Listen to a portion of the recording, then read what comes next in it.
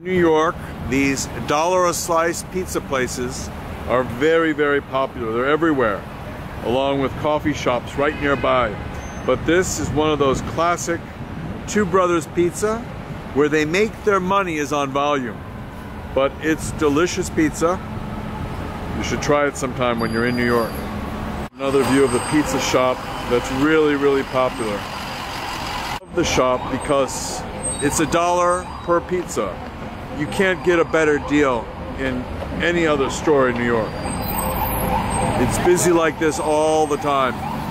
Another example of how many people are just showing up to the pizza place.